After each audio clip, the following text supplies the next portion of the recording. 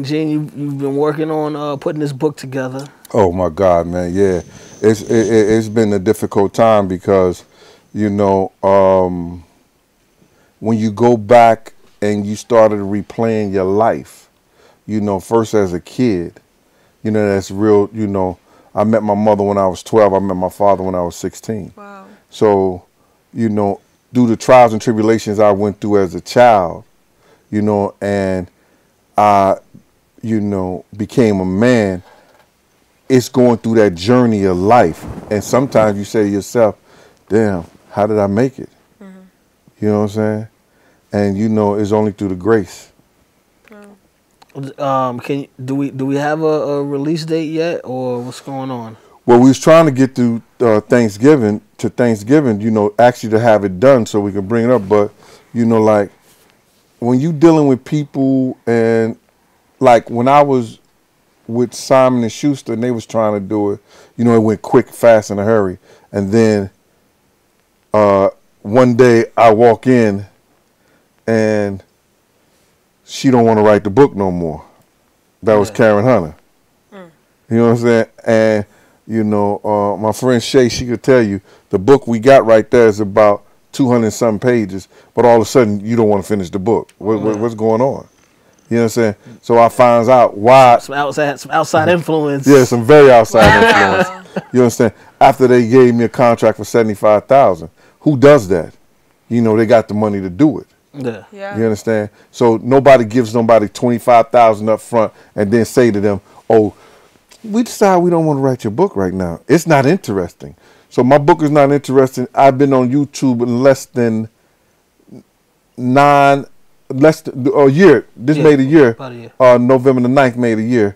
And myself, I have over 11 million views, you know, on my channel. Yeah. Myself. Not saying what I have on Wisdom Clear, not saying what I have on MREC TV, and other people who have stolen things. On my channel alone, I have over 11 million views. Yeah. You know what I'm saying? So it's like, it's not interesting. Yeah. You know, I sit there and tell a story and people be captivated, you know what I'm saying, about the story. When I did the biblical betrayal of Biggie Smalls, a grown man told me, yo, I was crying. Wow. Yeah. He said, I was crying. So let's get into that for our viewers that don't know your story. What made you get into the line of work that you were in?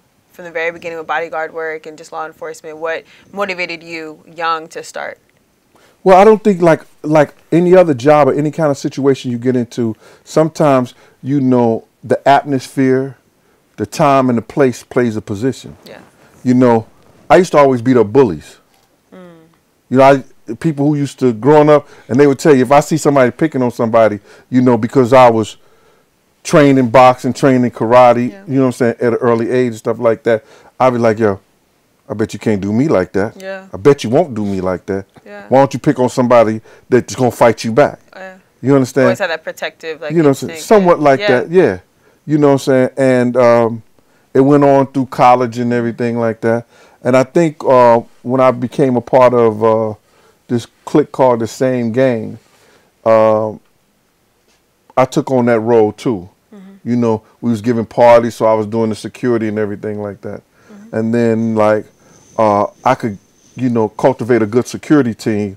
So we got real big in the city, our security team. We used to call it Slick in the Family.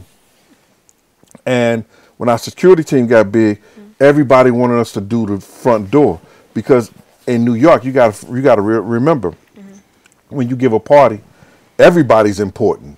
Nobody want to wait online. Yeah.